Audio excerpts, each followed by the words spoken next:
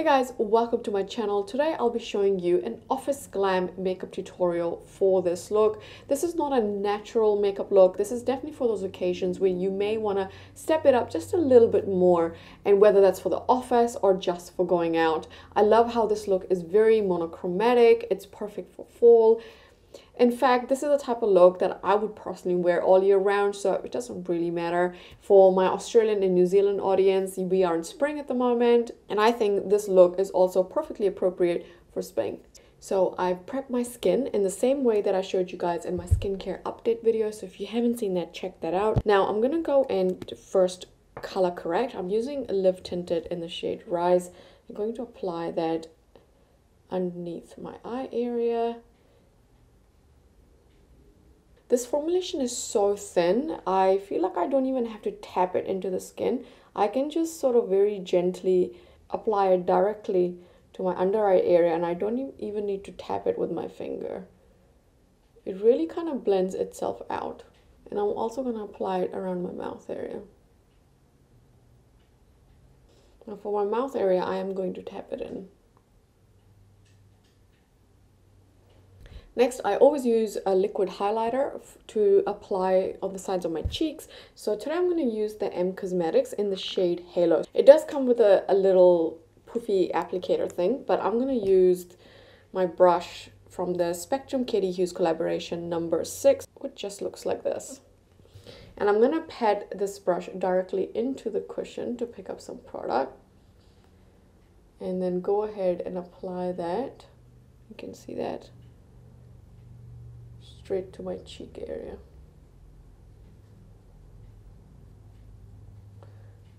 Tap some more. It's got a nice golden color. Really enjoy this underneath my foundation. This also works really well on top of foundation. It doesn't move my cream products around. It's a beautiful product. And now I'm going to jump into foundation application. So I'm going to use my Holy Grail foundation, which is the Dior Forever Skin Glow Foundation. My shade is 3 Warm Olive. It's going to give it a nice shake. And I'm going to kind of just apply that all over. Then I'm going to take my favorite foundation brush, which is the Hourglass. It's called the Hourglass foundation brush. And it doesn't have a number. And then I'm just going to smooth this out. For those of you that are looking for a really good foundation brush that is synthetic, this is really amazing. Irrespective of it being synthetic or natural hair, to be honest, this is amazing. It just really helps to buff that foundation into the skin really, really quickly. You don't have to spend a lot of time working it into the skin. It's just super quick and easy. So I'm going to finish all this off camera. So I've smoothed out all my foundation. Now, if you wanted to, you can always go back in and apply more product in the areas you have a little bit more pigmentation. So I generally don't like to apply full coverage foundation on my mouth. I don't really mind seeing some of that pigmentation showing through. I would rather have less product on my skin than pile on a lot of makeup to try and conceal that. So it just, whatever your preference is, I'm kind of okay for some blemishes and some pigmentation to peek through. So my lips are feeling dry, so I'm just going to pop on the Rare Beauty Lip Balm Lip Gloss Hybrid. I'm using the shade Nearly Neutral. What I've been loving about this product is it kind of works like my Dior Maximizer without the tingling and the sensation. Is that if I have dry lips and I pop this on when I do my makeup, it will soften the dry lips. So when I go in to apply my lipstick, my lips will feel nice and hydrated, which is amazing. I would normally use my Dior Maximizer for that, but this is definitely an affordable version. This is what that looks like. It looks super natural on my lips. So now I'm going to go into applying concealer, and I feel like using one of my favorite concealers, which is the McGrath in the shade LM13. Normally I would use LM14. It looks a little bit more natural on me, but it does tend to enhance the green under my eyes.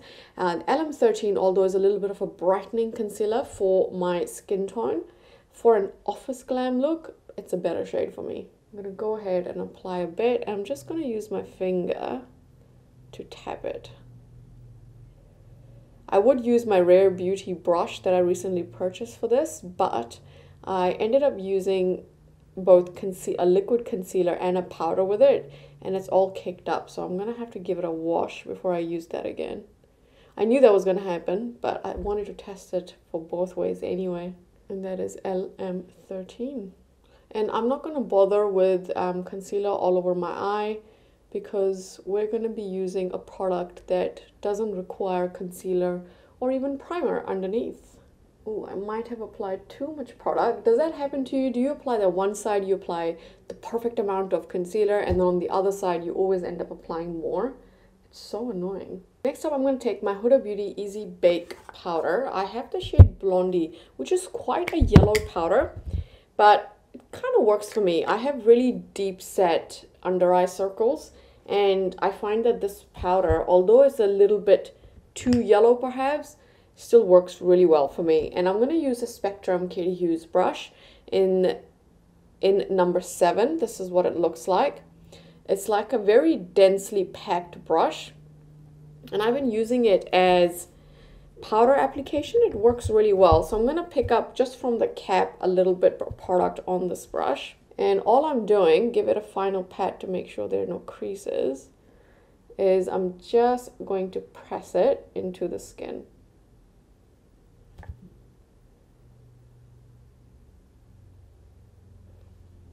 Pick up some more.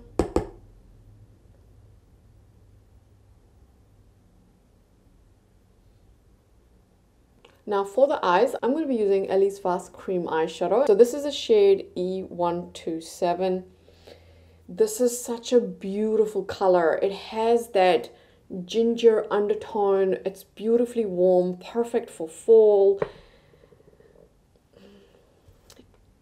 This is going to be the primary look. So I'm going to go ahead and apply a good amount of this pretty much all over my eye. Here we go. You can see how richly pigmented this color is. It's just incredibly beautiful. And then I'm just going to tap this with my finger and spread it.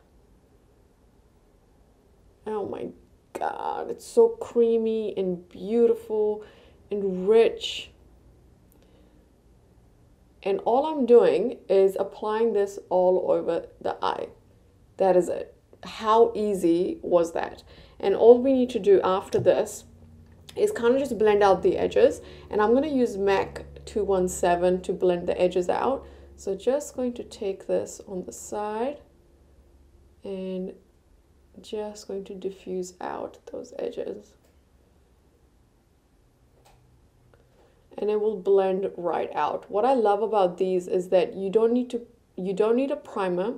You don't even need concealer underneath, because these are so beautifully, richly pigmented that they will completely show up on brown skin without you requiring a concealer on your eyelids.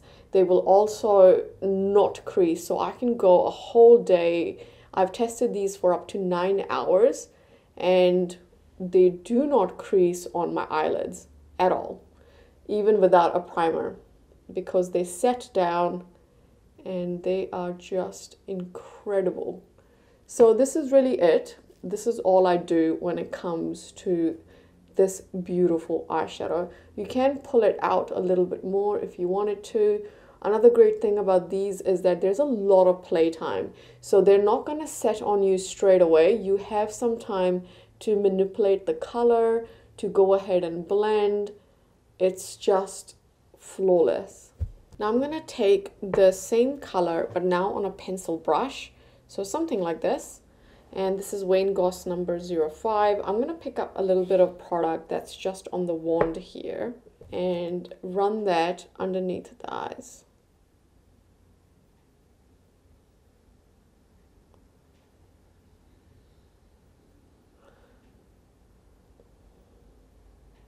I'm going to start off with a little bit and then of course build as I need it. These are also really great with layering, so even if you start with a small amount of product, you can always go back in and add more.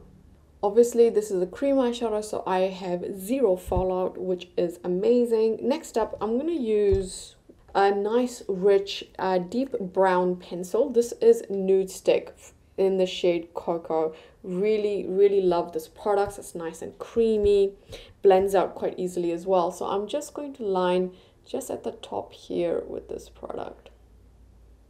It's a bit messy because I cannot line my lines looking sideways into a mirror. I have to look straight, but that's okay. We're just gonna roughly just smudge it out at the base.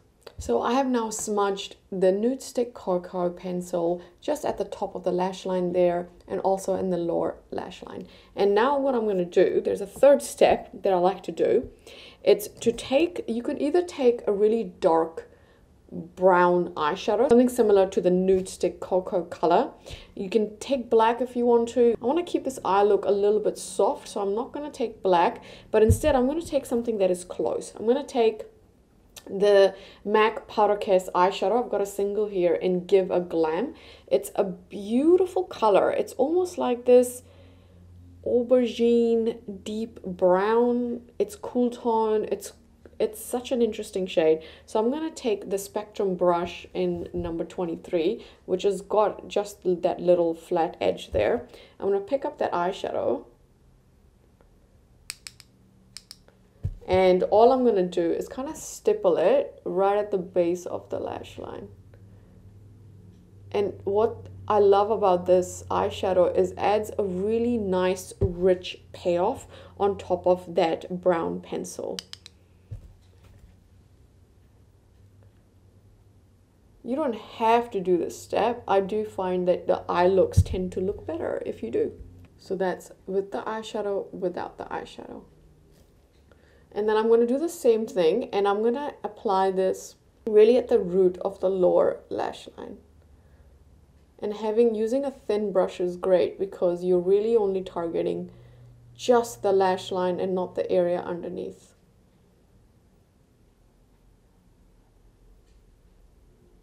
Now for eyebrows, I have been absolutely loving the Huda Beauty Brow Pencil and the new brow gel. This is amazing. I've purchased the darkest shade, which is black. It's a cool tone black. That's amazing, and it's actually a black and not, I don't know, gray. So really love this. It's also super, super thin. I wasn't sure that I was gonna like anything that was gonna be this thin, just because I have slightly more fluffier brows, but this product just works. So with shade number 8, all I do is I go ahead and just fill in lightly the areas I want to fill in for my brows. I definitely like to fill in this top area, and all I'm doing is very softly back and forth applying this color. And I love how it darkens my brows straight away and it looks natural. And I always like to match my brows to my hair. My hair is really dark, and so consequently I like my eyebrows to be dark as well. I love that this pencil is really soft. Although it's very thin, it doesn't break on me. It applies beautifully. I don't have to tug or apply too much pressure. It's fantastic.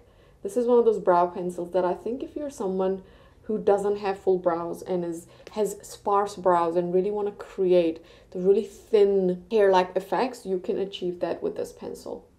Now that I've got my brows filled in, I'm going to take the Huda Beauty Bomb Brows Fluff and Fluffy, not Fluff and Fluffy, Full and Fluffy brow gel. I got the shade 8, and this is perfection. First of all, the wand is super, super thin.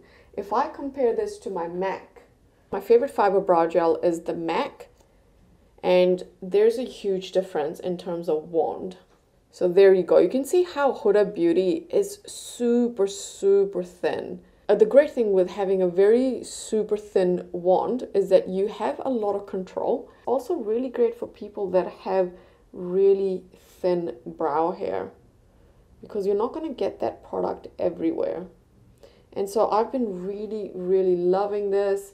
It gives me the look of the fluffy brows without looking too heavy. It also has a slightly wet formula that does set down, and it pretty much becomes transfer proof. If you run your fingers through it afterwards, you won't be able to get this product off the brows. It has nice hold, it makes them nice and dark without looking like there's actually a lot of product on your brows.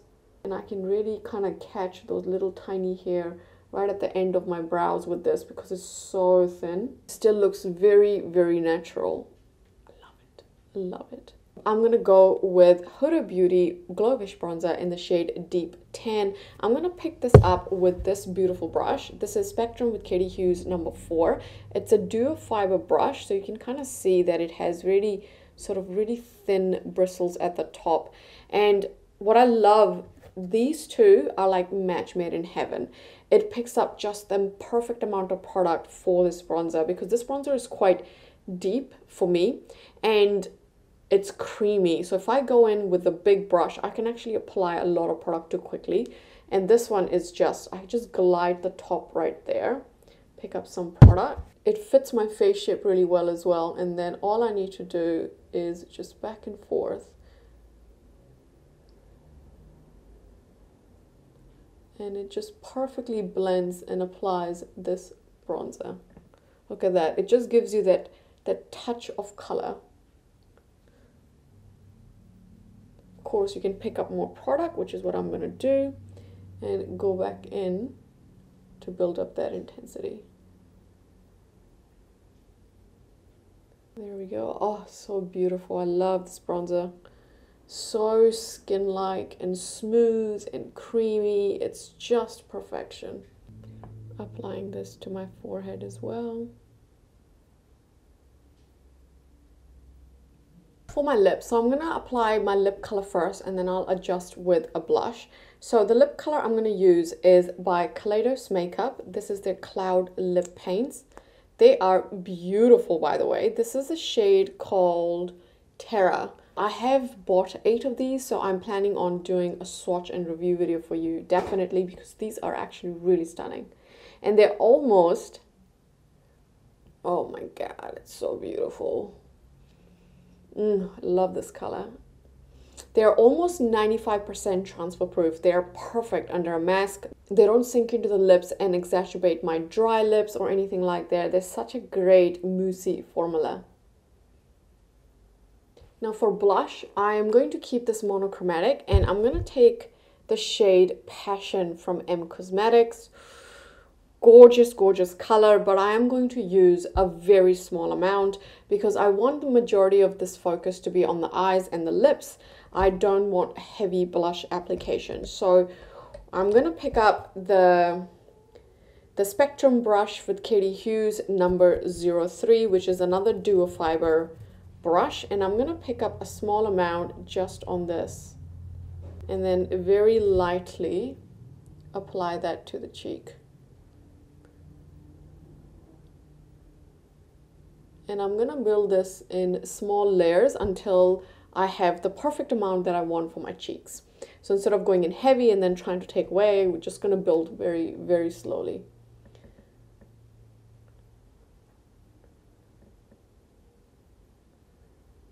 And I'm already starting to see color. Can you see that? It's so beautiful. I'm going to pick up maybe just a little bit more. I'm going to tap that.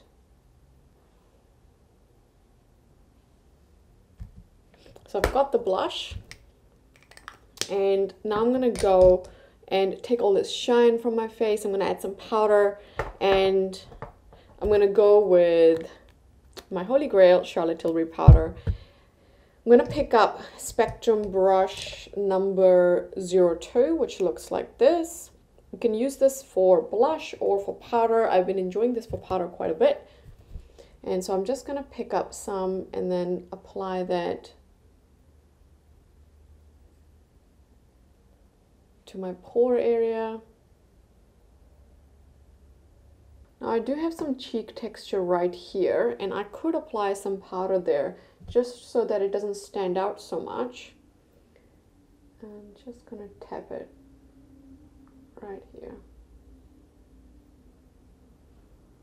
There we go. So if you have some cheek texture, just know that with dewy products they will stand out, whereas if you add a little bit of powder on there, it will be okay. So I'm gonna do the same here. For highlighter, I'm gonna go with Kosas. So this is the high intensity color and cream in the shade Velvet Melon. It is beautiful. I'm gonna pick up just a small amount of the Kosas highlighter, trying to avoid the area where I have that texture, otherwise we're going to highlight that back up. So I'm just going to apply that right here in a downward motion, and that's it. See that? So I'm not going to bring it here because this is where I have texture. So I'm going to keep it really high up, just in this area. Oh, so beautiful. Oh my God. And apply just at this temple area. A little bit on the nose. Oh my God. Do you see that? It's so beautiful. Hey guys, so this is the final look.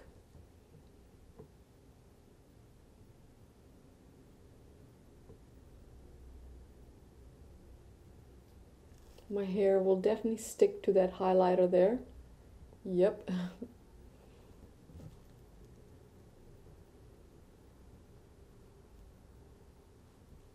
So here's the lip.